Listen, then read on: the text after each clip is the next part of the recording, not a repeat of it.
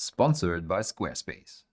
Ever since I made the first video about this approach, hundreds, if not thousands of people, from absolute beginners to pro painters all over the world have tried to replicate it and also love the results. But because a lot of people that watch the videos still can't believe that amazing results like this can be achieved in very little time, we are putting this technique to the ultimate test.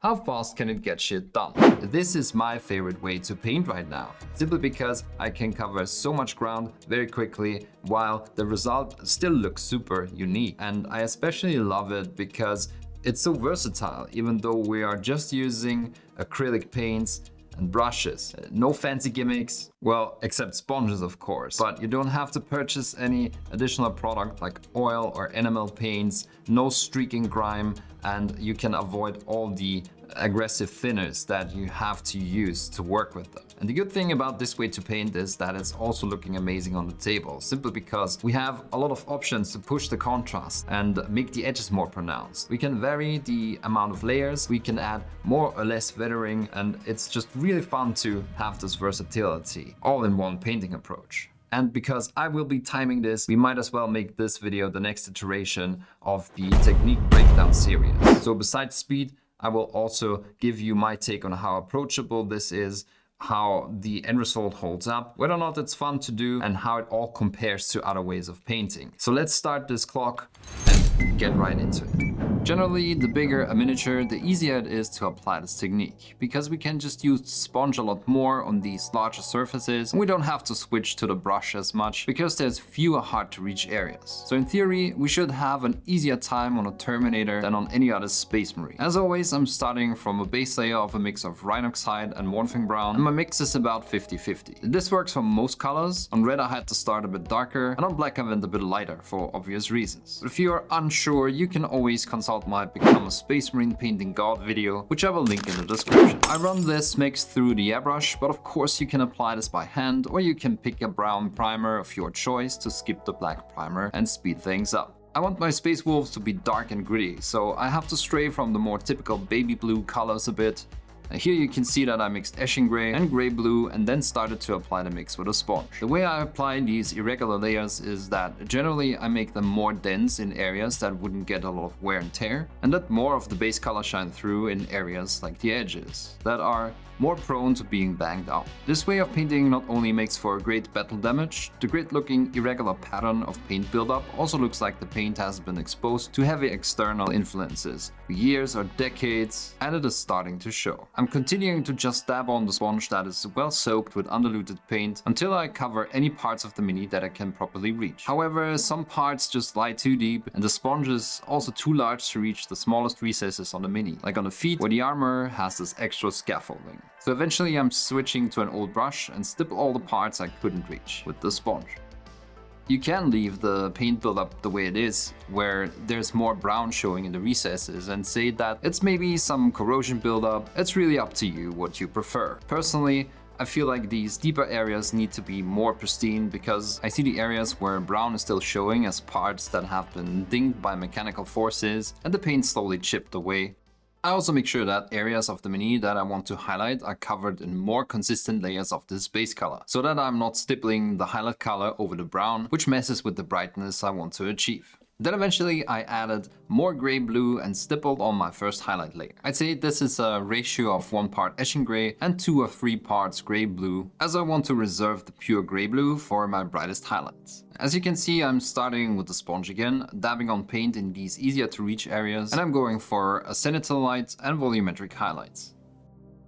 Adding more and more Grey Blue to the highlight color brings back some of the more bright blue qualities of the typical Space Wolf's armor, and everything is slowly coming together.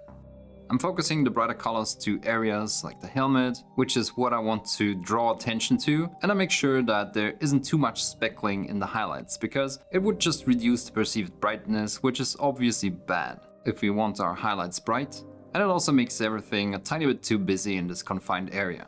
Eventually, as I move into pure blue-gray, I also let some of this paint run into the recesses. They basically are inverted edges that would also catch some highlights. It's up to you if you like that approach or if you prefer to darkline these parts. I just felt like trying how it looks, and again my reasoning is that mechanical wear would not necessarily reach these parts so they look more pristine. Now with this technique sometimes you lose a bit of the desired effect of darker edges, and that's why I'm using some pure Rhinoxide to bring them back out. I pick up some undiluted paint with the brush, let it dry a bit and just run the broadside across all of these edges, sometimes pressing down harder and sometimes less hard, and then sometimes I skip parts completely. As usual, going for a controlled chaos approach to keep it credible.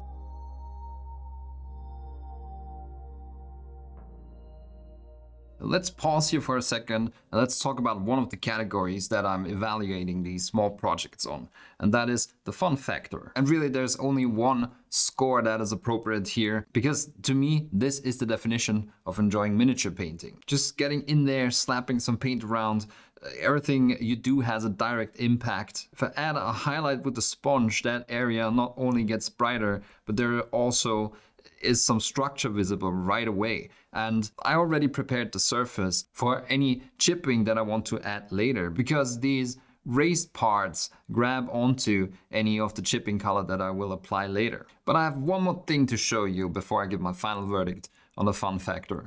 I knew I wanted to do a lot of freehands on this because I just love the interaction of the blue-gray armor with the yellow, red and black markings that are so typical for 40k space wolves.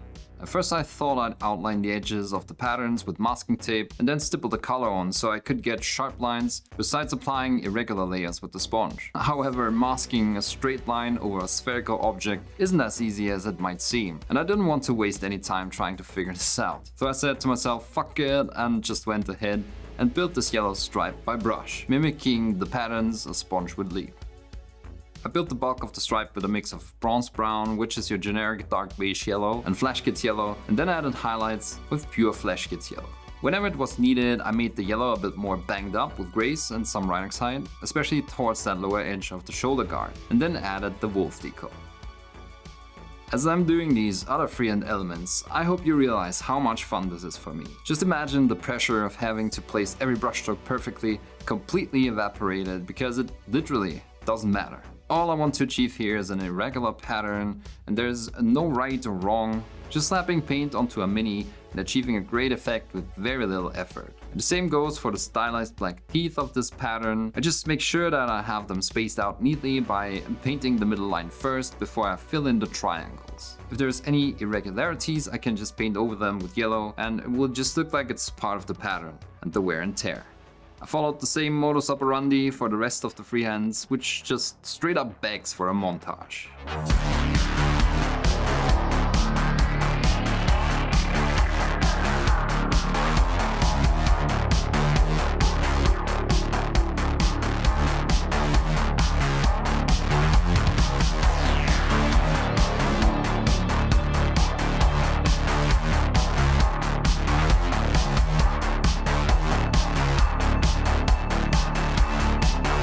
But yeah, in case there's still any doubt about how much fun I have doing this, here it is, my final score for the fun factor. I also quickly did the bolter casing, and when I say quickly, I mean it. I think it literally took about 3 minutes. All I did was to dab on some scarlet blood over the brown primer, and then I darkened the edges with charcoal, which sets up an edge highlight with metallics, which we will cover after the next step. And I also put 2 layers of dark aluminium on the parts I wanted to read as metal to have an even coat to work off of. Another factor that I use to compare these approaches is speed.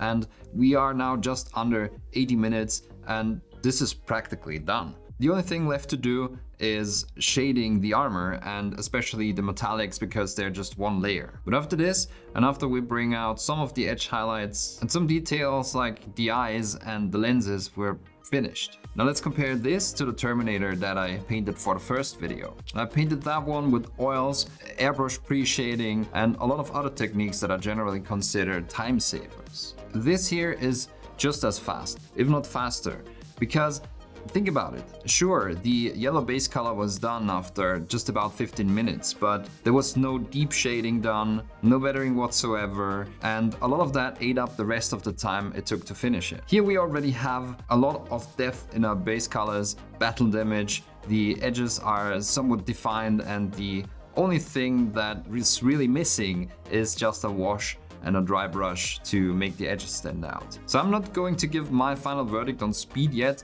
but this is definitely up there with the fast techniques. I used Imperial Fist contrast paint to give the metallics a yellow golden tint, and then give it a second pass with about 2 parts to 1 part burnt sienna ink mixed in.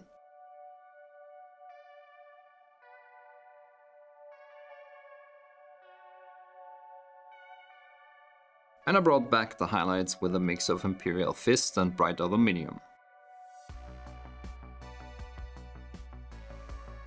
Then I finally shaded everything with diluted burnt umber ink, and I added a bit of dish soap which breaks the surface tension and makes the ink a bit more runny, which helps with forcing it into the recesses.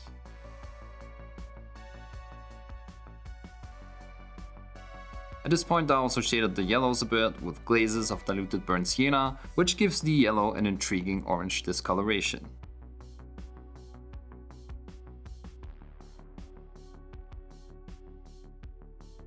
After this was done, I mixed some graphite by AK Interactive into the burnt umber and shaded the rest of the metallics.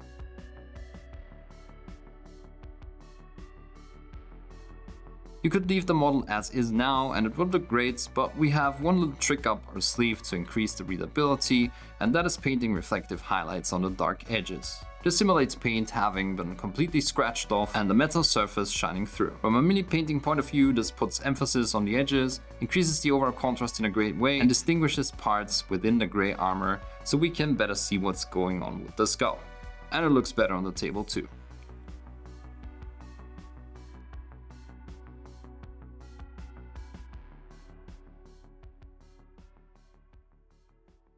So as far as speed goes, after I added the last details like the eyes, including a simple OSL effect and some of the lenses, this clocked in at 2 hours and 5 minutes. And I'm confident I can have a finished mini in under 90 minutes with this, if I cared a bit less how it looks. But if you're watching my videos regularly, you know that I'm always putting a bit more effort into these than I would if I were trying to pump out an army. In any case, I know that there is still faster painting techniques than this, but most of them won't yield you a result like this. So overall, I'll give this an 8 out of 10. I've had people show me kill teams that they pumped out in under a day with this technique. From having taught this approach online and in real life, as well as from a ton of feedback from other people that have tried it, I know that there is a small learning curve for the stippling, especially when it comes to sponge related questions, like which sponge to use, how much paint to load it with, how hard to press down, how to create the pattern that looks nice, how much edge to leave, and so on. But once you figured this out, you're off to the races and pumping. And again, all that you need is a regular brush, acrylics, and a kitchen sponge, so I'd give it a 9.5 in this category. And last but not least, I know that it's not everyone's cup of tea, and it's not necessarily true to the lore of how Space Marine armor works and how it is kept in tip-top shape by a million of servants. But this is the grim darkness of the future, and if I look at this mini, I believe that there's only war, and this dude has spent centuries fighting in them. And that's why I would give the end result a 9 out of 10. I know I'm biased, but you can of course let me know how you like the result in the comments below. And this is my final score for the Grimdark approach. It's really fast. Maybe not, I needed this done yesterday because my life depended on it, but definitely I'll get my kill team done and still have time to teach my kids the art of procrastination, all in one weekend fast. It's so simple to do, and it's almost criminal how good it looks for this little effort and narrow learning curve. It's the kind of painting that's so breezy, it makes you wonder if you missed a step. And all of that just contributes to the fun factor, because when painting does feel like you are making progress and the result looks solid, what more can you ask for? Besides maybe a miniature paintbrush with its own motivational stand-up routine. And if you ever needed motivation to finally get your website going, Squarespace got you covered. And honestly, this is the fastest and simple way to create an attractive and functional web presence I have seen so far. No matter what purpose your platform should serve, online portfolio, blog, web store, listing your band's tour dates, you can create the members only area, integrate your social media feeds, or add custom CSS and any code you want. Whether it's your personal hobby vision or a tool for your professional livelihood, if you need it, Squarespace will help you to create it. Start from one of their award-winning, fully customizable templates or create your own layout and start to manage your pictures, audio files and text and create a beautiful and professional looking website in no time. And if you ever need help, Squarespace provides fast and competent support. What are you waiting for? Create your web presence right now. Follow the link in the description or go to squarespace.com/Travarian and start your free trial. And using my link will also allow you to grab a 10% discount on your first purchase of a website or domain. If you're new to this series, check out the first episode here. Thanks for watching, keep pushing that pigment, and I'll see you in the next video. This is my favorite way. This is, and at the same time, another factor that I use to compare these approaches. Another factor, and more or less weathering, and it's